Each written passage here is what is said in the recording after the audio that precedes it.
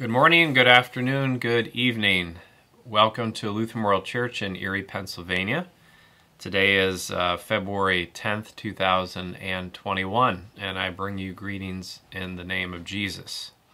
Today we will be looking at Transfiguration Sunday, which is coming up this Sunday, and it is a transition period in our church calendar, and I'll be discussing that a little bit in a moment.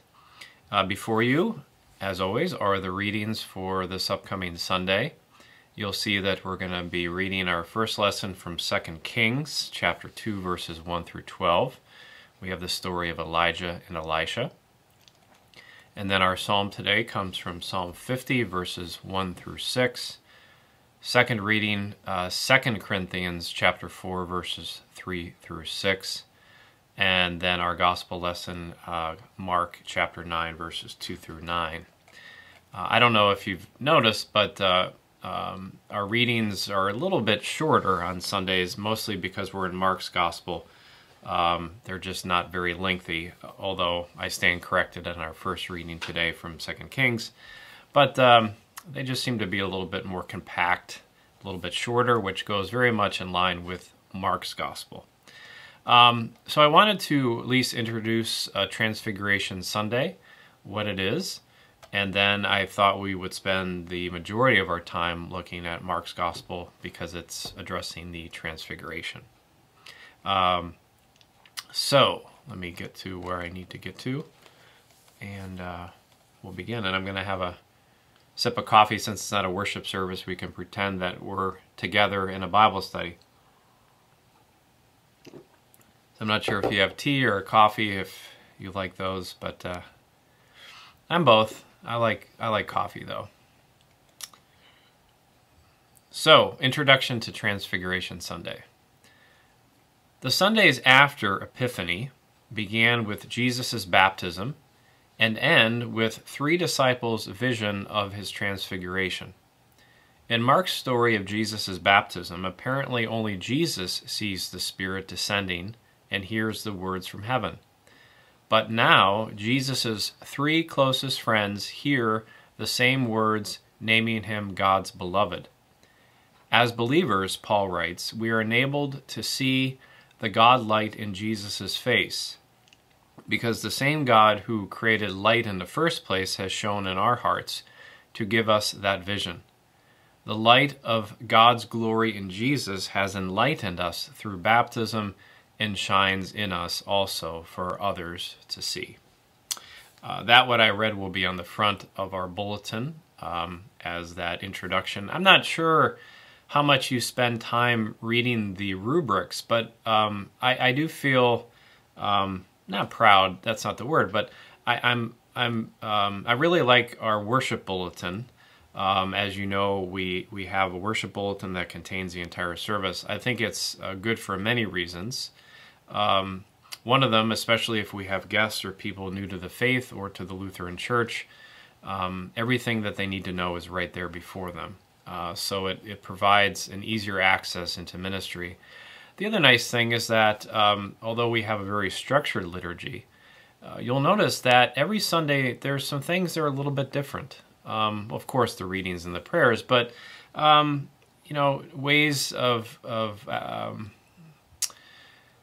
ways of explaining things, words of our confession, forgiveness, moderation or variation within our prayers, adding things that are specific to our local context. And I think that's important. Sometimes I've been part of churches that it's just so rote. I mean, there's nothing that's being added that might speak specifically to a specific moment. So I do like that. Also, I really like the commentaries, the rubrics that Mark Lechner and Walt Gaber provide introducing hymns. That introduction statement on the front of the bulletin describes what the day is about. We also have the introductions to the readings. And then also pay attention to the four parts of our liturgy. They're broken out. So there's four parts. We have the gathering, the word, the meal, and the sending. That is a liturgical form, an ancient liturgical form that that we adhere to, and that is what that's what a worship service is. Now, there may be some variation within those, but that is the core. That is the foundation of our worship life together. So let's talk a little bit. I'd like to go back to hear what the saints have to say about a particular day, and this comes from John Chrysostom. This comes from his Sunday sermons of the great fathers. He says, Christ brings before the disciples the one who had died and the one who had not yet died. Both had lost their life and had found it. Both had courageously withstood a tyrant, one the Egyptian, the other Arab. Both were simple, unlearned men. One was slow of speech and weak of voice, the other a rough countryman. And both were men who had despised the riches of the world. For Moses possessed nothing, and Elijah had nothing but his sheepskin. Christ brought these men before the disciples, for he wished them to imitate their courage of soul and their steadfastness in leading their people, so that they might be as gentle as Moses and possess the zeal of Elijah, and as devoted as both were. He brought these men before them in glory, that the disciples might surpass them, that Christ might uplift their courage against all such dangers.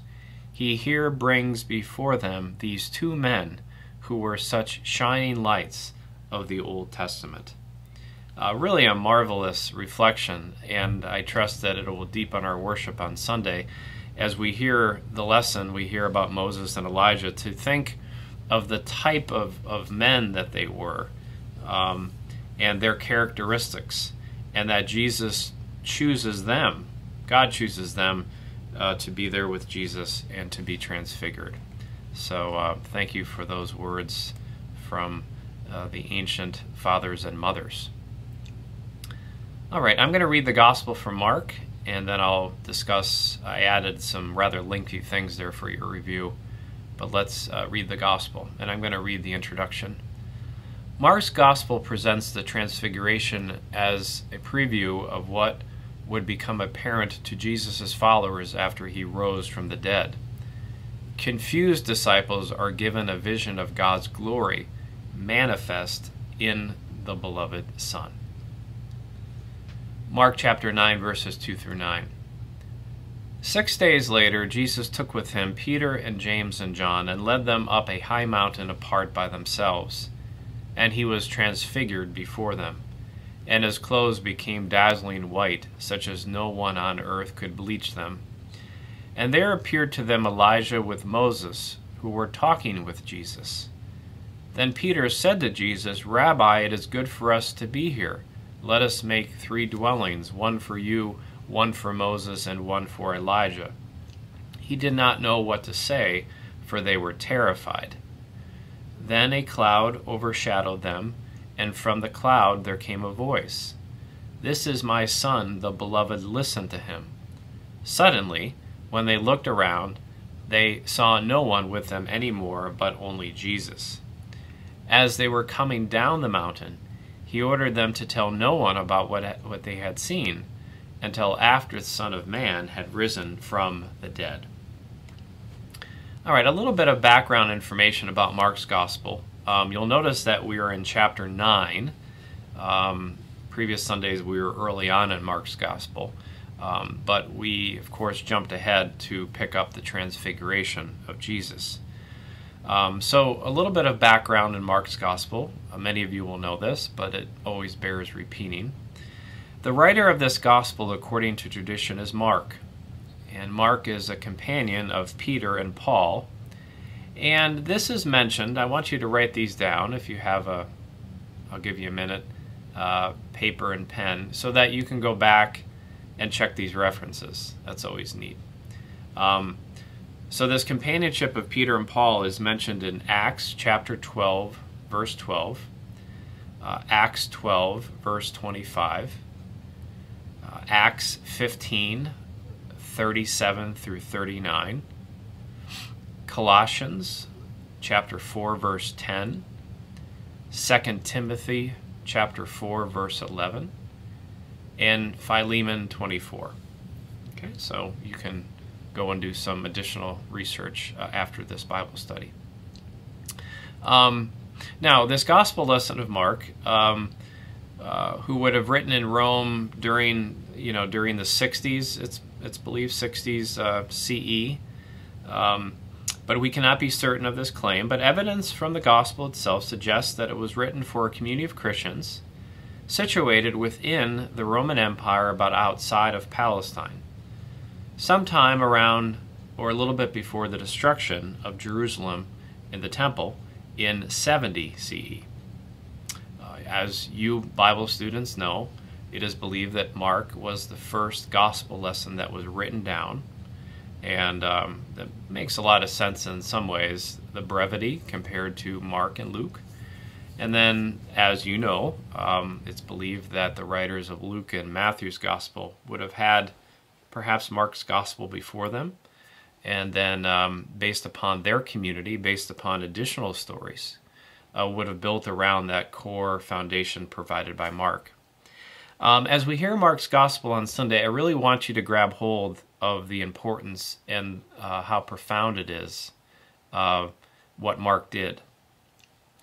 To think about trying to get that story started, to try to take all of the stuff that you're hearing and that you've witnessed, and then to get that down on paper or scroll, to have that. It's really remarkable. A little bit easier for Luke and Matthew in some sense, because they had a foundation to build upon. But, to build that foundation, I really commend Mark for what he was able to do. And then, of course, we have John. John is a little bit outside, doesn't really follow, those patterns of Mark, Matthew, and Luke. It's sort of its own gospel. There are some connections, of course, but John is just slightly kind of off to the side a little bit. Certainly not less important, though.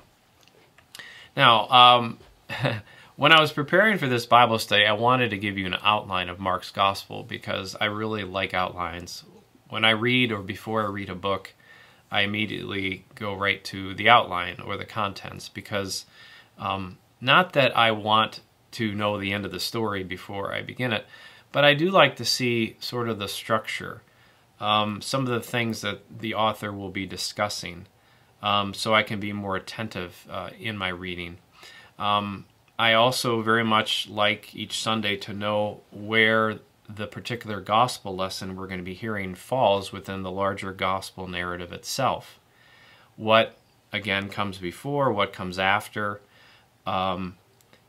because all those things, I do believe, lead us to a further understanding of what's being said within the gospel.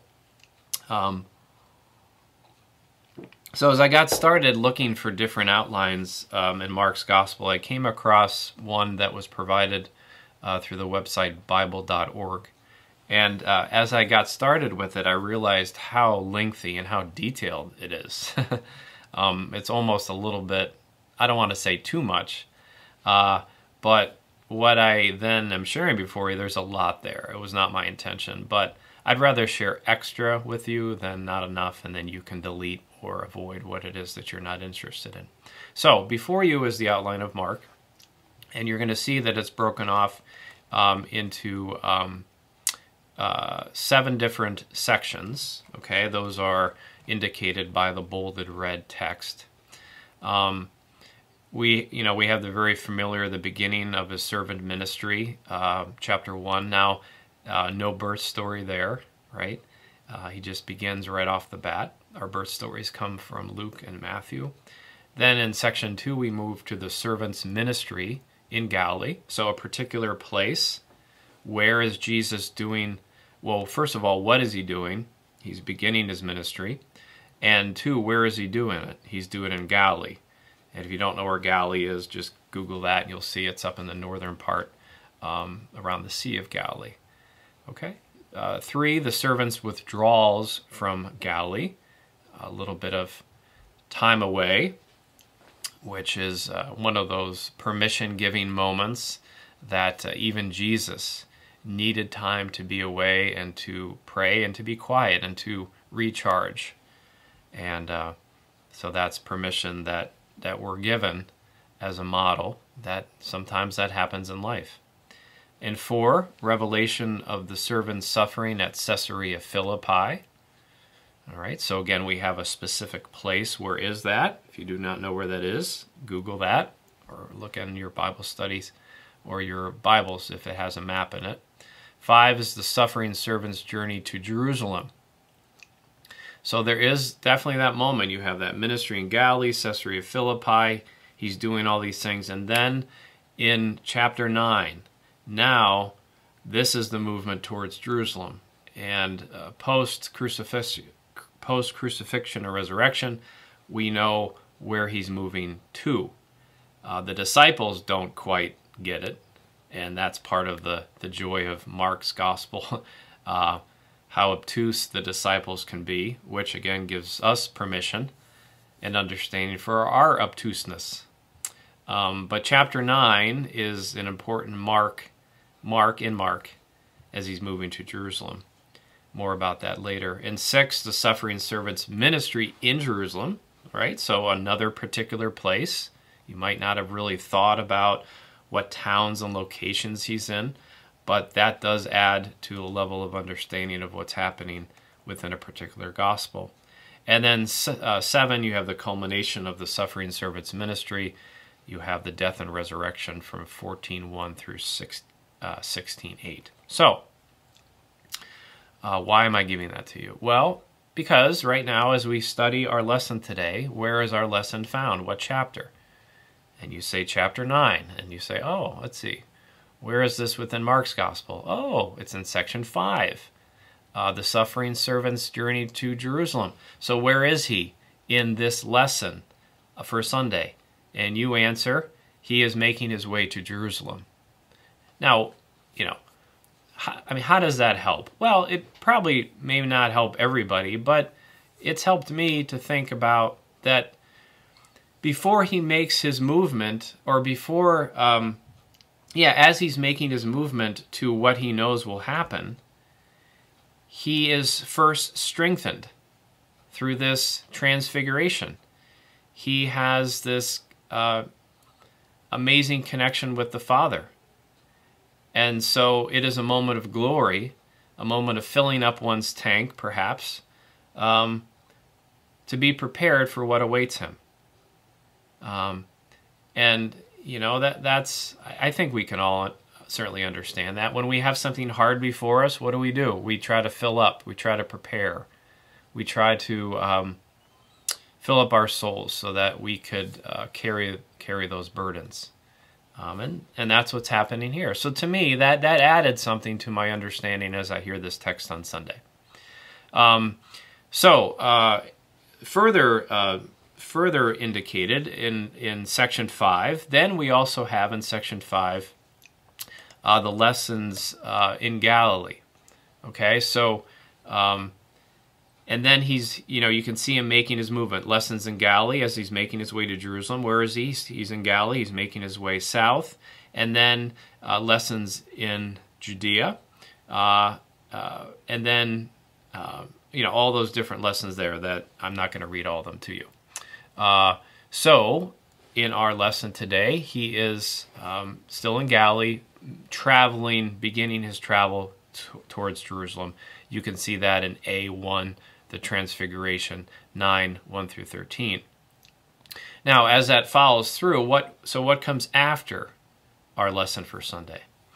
Well, you can see these different things that he's doing after the Transfiguration. He's healing of a demon-possessed boy. He makes his second prediction of his death and resurrection. And then, you can kind of read the confusion of the disciples, like, what's going on? He makes 3 predictions, and they're still not getting it. That then moves into the greatest disciple discussion, which might be familiar to you. You can read all this stuff. Doing good in Jesus' name, stumbling blocks, and worthless salt. All right, so that was a huge setup For what I just wanted to raise a couple items for a Transfiguration text itself.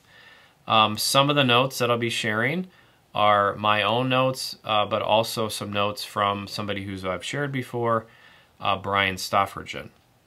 So always try to be clear where I'm getting some of these resources from, so thank you to Brian. Now let's talk just about a few topics that Brian raised, and then I wanted to end up where I see some things and perhaps where I'm moving towards in the proclamation on Sunday. This is a season of bookends, okay? So where are we in the church year? Well, let's think about it this way. Both last Sunday, or for this upcoming Sunday, the Transfiguration of Jesus, and, of course, we had first Sunday, the baptism of Jesus. After the Epiphany are the text where God, a voice from heaven, makes Jesus known to the world. So Epiphany, the season of Epiphany, is the word Epiphany means to make known. So after the Christmas season, we moved into Epiphany, and we're ending, right? We're ending Epiphany. Because Wednesday after this Sunday is Ash Wednesday, and then we begin the season of Lent. So we are at the bookend of the season of Epiphany. And the point of the Epiphany season, whether you knew this or not or need to be reminded, is to make Jesus known. So I would certainly think that, at least for the ones, those disciples who witnessed it, although they're confused about it, they're starting to, things are being made known to them. Now, let's talk a little bit, too, about this whole thing with 6 days after. Mark indicates that this event took place 6 days after something. Luke has about 8 days, and that's in Luke 9:28. So I don't know if you just passed over that, but that this took place 6 days after something. Presumably, it refers to those events that started with Peter's confession at Caesarea Philippi and Jesus' first passion prediction, which happened in Mark 8:27, and then a few verses throughout. Okay? So remember, as I shared, it's an important part of Mark's gospel, these passion predictions. And there's the 3 passion predictions. The first one was in Mark 8.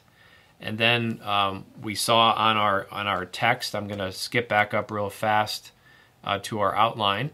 That was in Mark 9, right? 9:31 through 32. Okay. And then we have another passion prediction in Mark 10:32 through 34. Okay, and I'm just making sure I didn't misspeak. I think in Mark's gospel there's the 3 passion predictions. At least that's what was in my mind. But sometimes the problem is you're jumping between gospels. So I'm pretty sure that there's 3. And if I'm wrong about that, tell me, and I apologize.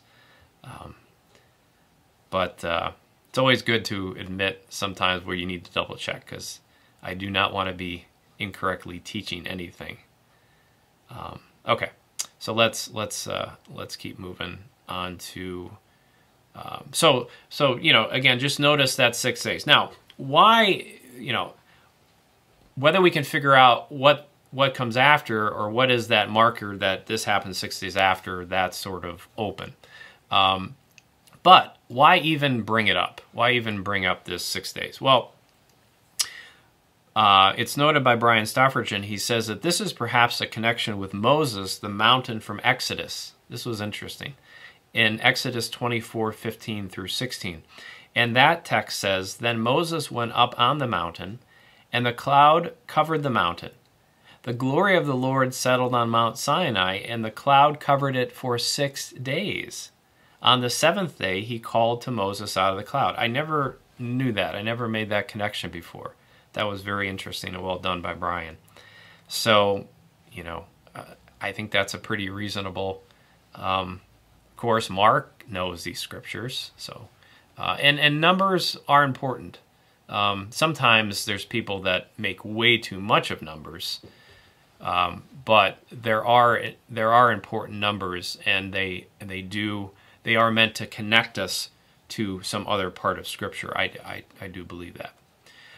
So let's talk one final point, and then I'm going to move into a couple of my thoughts about the inner three. This is kind of cool.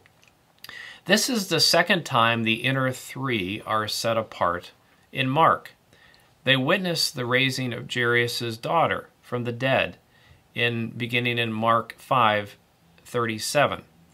It is then ironic that these three question what the rising from the dead could mean. So they question that in Mark 9 through 10. So again, they already saw this happening, this raising of the dead, and then they're questioning, well, I don't get it, right? But they were witnessing it. And I really love these disciples. Sometimes there's a real critical nature, or we kind of criticize them. Like, how can you be so stupid? Well, golly jeepers, it's so great that Mark gave these, I think, honest witnesses to these people, because it just makes me feel better when I am not getting it or I can't see. These three are right there with him, and they're having trouble seeing. So that kind of, it doesn't excuse my bad behavior, but it at least makes it more understandable, and I shouldn't beat myself up too bad about it. Now, the next time that Jesus takes these three with him, and this was another great note, is in the Garden of Gethsemane in 14:33. Isn't that cool? So the three who have seen his power to raise the dead, who have seen his heavenly glory, also see his earthly agony. In these two instances, they, especially Peter, respond poorly. On the mountain, Peter wants to build booths. In the garden, they are to stay awake and pray, but remember, they fall asleep 3 times. So again, another failure. But I love those connections that Brian made to where these three are in these different moments of Mark's gospel. I thought that was a very good study. Now, a couple final thoughts that I wanted to share about Mark's gospel. I'm just looking at the text, seeing what it is that we sort of covered, and to sort of recap. So again, if you have the text before you, you'll notice you see that 6 days later. I guarantee before I studied this text, when I first read Mark's gospel on Monday, I just skipped right over 6 days. I read it, but I didn't even think. 6 days later, blah, blah, blah, right? But now I'm like laser focused on 6 days later, because now I believe that there's that connection back with Moses. So that adds a real depth to the text. Jesus takes him with Peter, James, and John. Now we know what? The inner three. We know they were there for the raising of Jairus' daughter, and that we know they were with him in the garden.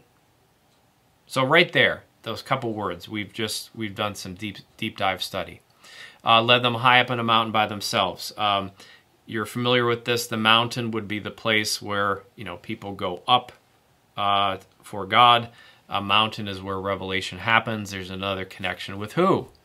With Moses. That's right. Good job. See, I know you're answering these things. Transfigured before them. What does it look like? It sort of reminds me of Paul's letters when he is trying to describe something of God to enter into God's glory. Paul, it's certainly Revelation will say, this looked like something like this. It's just, there's no words for it. So his clothes became dazzling white. That's the best description. No one on earth could even bleach them this white. And there we have now Elijah with Moses. We talked about of all the people to have, Moses and Elijah are just true servants. And so as these disciples are there, they're seeing this is who Jesus decides to spend time with, these servants of God that would have been cast aside. But these are the ones who Jesus is with in conversation. And then we have Peter saying to Jesus, Rabbi. Now notice that the word rabbi, that's not something we should skip over. Rabbi means teacher. But there are many rabbis and many teachers. At this point, he is not called Messiah. They just don't have that ability to do it. They're still, he's making these passion predictions. How many in Mark's gospel? 3. Yes, very good. I know, you're talking, I can hear you. But notice his way of addressing. He doesn't say Messiah, or Son of God, which is the ultimate statement of faith. What does he say? Rabbi. He's not there yet. It is good for us to be here, right? We have those dwellings, we have the booths. But now, he doesn't know what to say, but he's going to speak anyway. Another lesson: if you don't know what to say, keep your mouth shut. And any time that humans come into the glory of God, the Hebrew word is kavod or kavad. The glory, there is what? Terror and fear. That very much matches up. The cloud overshadows them. Where's the deal with the cloud, right? Moses, mountain, we got this, all these great connections, and there comes this voice. This is my son, the beloved, listen to him, exclamation point. Now, listen to him is an imperative, and they actually translate it very well in the NRSV. You can see there's an exclamation point. There's an imperative.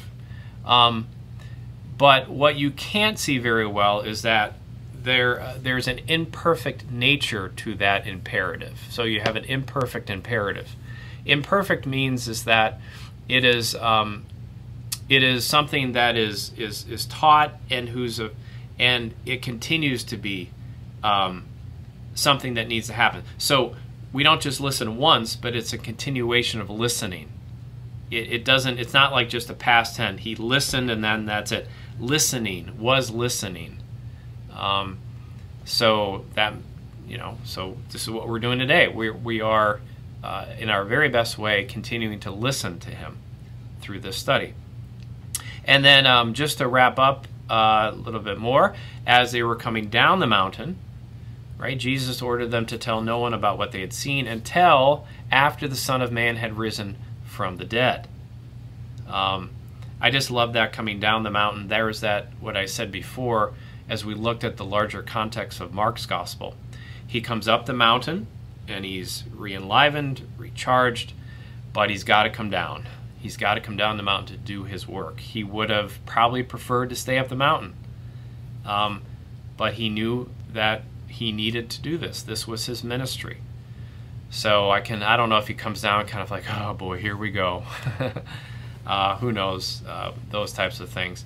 But, not a very long gospel lesson, but it is jam-packed. Mark really used every word very well in his gospel. It's not a large gospel, but what he shared has a lot of impact, and which is why Mark's gospel continues to be one of my favorite. So that was a lot today. I feel really good about what it is that we discussed and shared. As always, if you have any comments or questions, please email them to me or however you want to get in contact with. I continue to remind all of us I am here for you. I feel it difficult to make so many phone calls, just not knowing who to reach out to at times. Sometimes people's faces pop into my head and I'll reach out to them.